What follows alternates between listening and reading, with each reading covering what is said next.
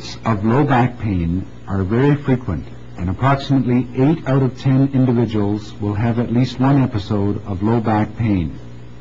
It is always important to consider in the history and physical examination other possible sources of back pain.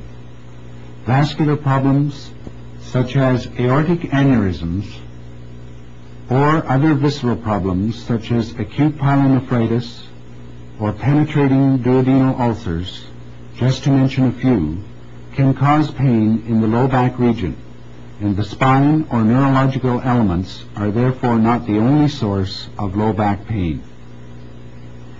In the examination of the lumbar spine, the examiner must again follow an organized system: inspection, palpation, range of motion, neurological examination, vascular examination, special tests, and related areas.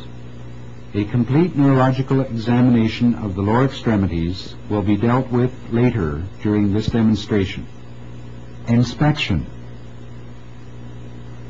Start observing the patient immediately, as valuable information can be gained by watching the patient get out of the chair in the waiting room and walk. In order to adequately examine the lumbar spine, the patient should be undressed to underbriefs.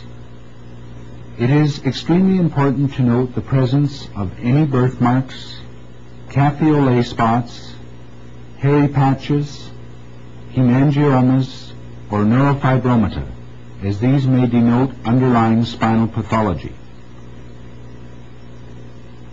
Observation of posture during bipedal stance is important. Normally, there are 3 curves in the spine. Beginning at the top, cervical lordosis, a thoracic kyphosis, and a lumbar lordosis are noted. Loss or exaggeration of any of these curves may suggest underlying spinal pathology. Note any sharp angular kyphosis known as a gibbous. While noting the patient's posture from the side, also look at the abdomen to see if it is protuberant. While observing from behind, assess shoulder symmetry and level, and whether or not there is any obliquity of the pelvis, as would be noted if there was a leg length discrepancy, hip contracture, or spinal deformity. A list away from the midline, noted in patients with a disc protrusion and nerve root irritation, or prominence of the paraspinal musculature, or loss of symmetry, may suggest spinal deformity. Have the patient bend forwards and note in the normal that the spine remains straight. In the patient with scoliosis, note the asymmetry of the rib cage and the lumbar paravertebral area. Since disc herniation most frequently involves the lower 2 lumbar discs, the L5 or S1 nerve roots are the most commonly affected. In an L5 nerve root lesion, the dorsiflexors of the foot and ankle may be weak, and the patient may have difficulty in walking on the heels because of the inability to hold the foot in a dorsiflex position.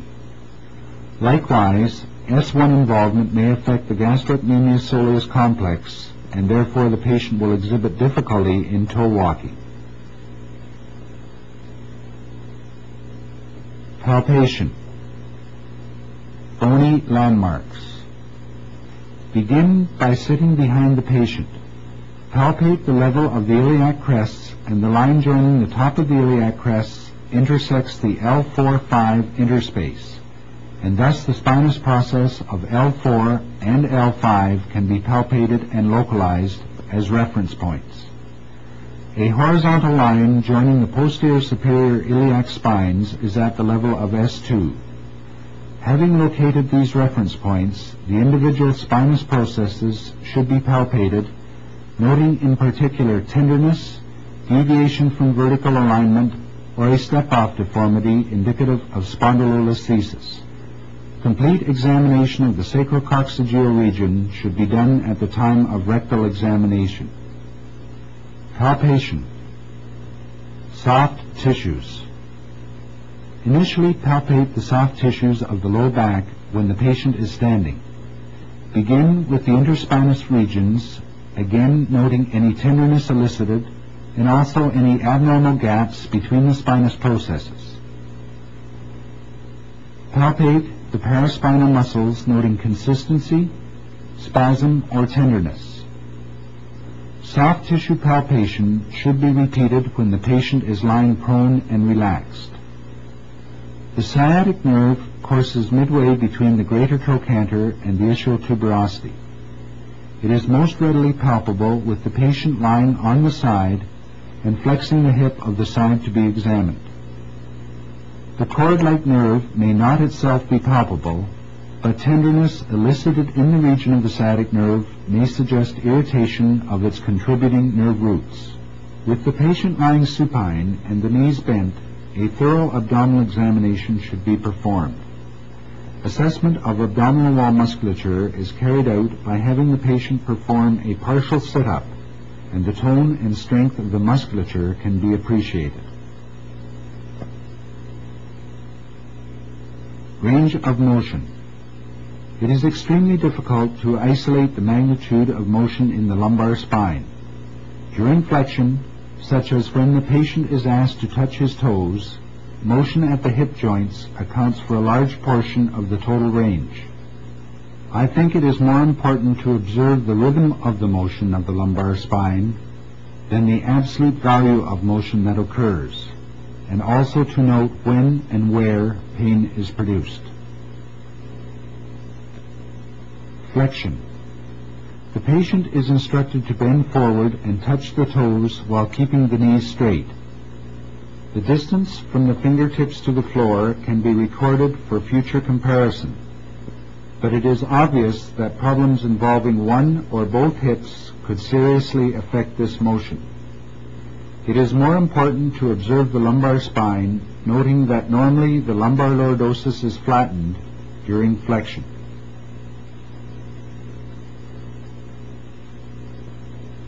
Schober test. The Schober test is used to assess lumbar spine mobility during flexion. On the line between the posterior superior iliac spines, mark the midpoint. Measure upwards 10 centimeters and mark this point on the back while the patient is standing erect.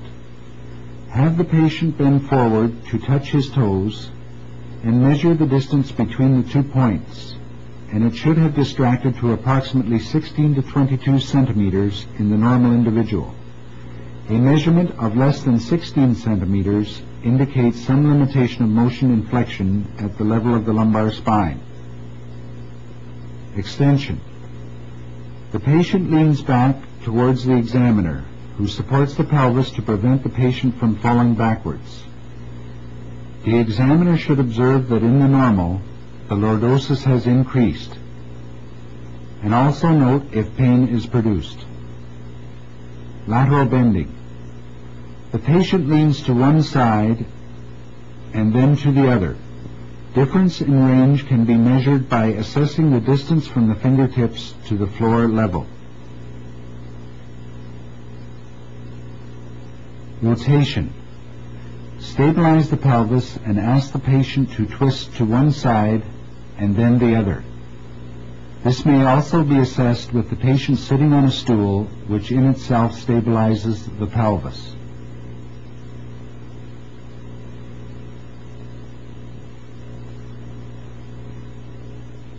Special tests related to the examination of the lumbar spine.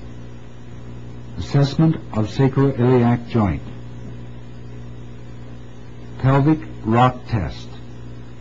The patient lies supine and the examiner's thumbs are placed on the anterior superior iliac spines.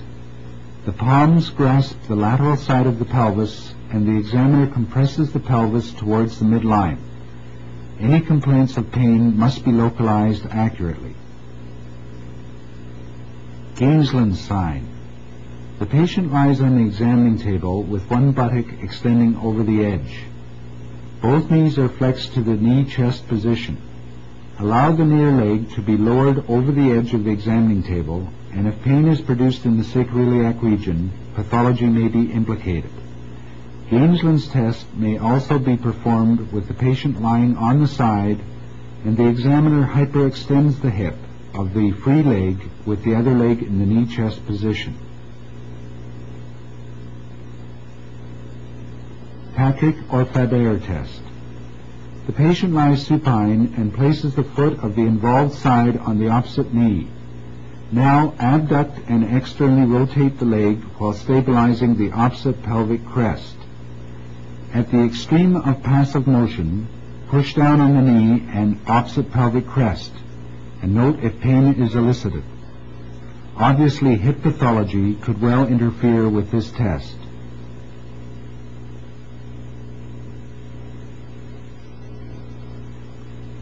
The neurological examination of the lower extremities. The overall objectives of the neurological examination are to determine if a neurological deficit is present and to localize, if at all possible, the level of the deficit. Since the spine is intimately associated with the neurological structures, it is absolutely essential to perform a complete neurological evaluation. This will include sensory, motor, and reflex examination. The neurological examination is unfortunately somewhat subjective and requires the patient's full cooperation. The neurological examination may be conducted in the following order. Tests for nerve root tension, sensory examination, motor examination, reflex examination, and tests to assess meningeal irritation and increased intrathecal pressure. Tests to assess nerve root tension. The nerve roots are capable of some movement in the spinal canal. If an inflamed nerve root is stretched in relation to a space-occupying lesion, such as a disc protrusion, pain in the distribution of the peripheral nerve will be elicited. The following tests may be positive under these circumstances. Straight leg raising test. The patient lies supine and the examiner lifts the leg involved by grasping the heel. The knee must be kept fully extended. Normally, the straight leg can be elevated approximately 80 degrees or more from the examining table. If a patient complains of pain radiating down the back of the leg from the buttock region to below the knee level, the range of elevation is recorded. For this test to be significant, it is important that the pain should not be localized in the posterior thigh alone, as this is due merely to hamstring stretching. Pain felt below the knee, at least to the calf, ankle, or foot, is more indicative of nerve root pressure. Foot dorsiflexion test. If the straight leg is lowered by only a few degrees from the point that pain was reported, the pain will disappear. At that point, the examiner dorsiflexes the foot, and this will cause significant stretch of the sciatic nerve to reproduce the pain again below the knee level. Bowstring sign. The patient's involved leg is elevated to the point that pain is produced. The knee is slightly flexed and the pain will dissipate. Maintaining the position of leg elevation and knee flexion, the examiner rests the patient's lower leg on his shoulder. Firm bilateral thumb pressure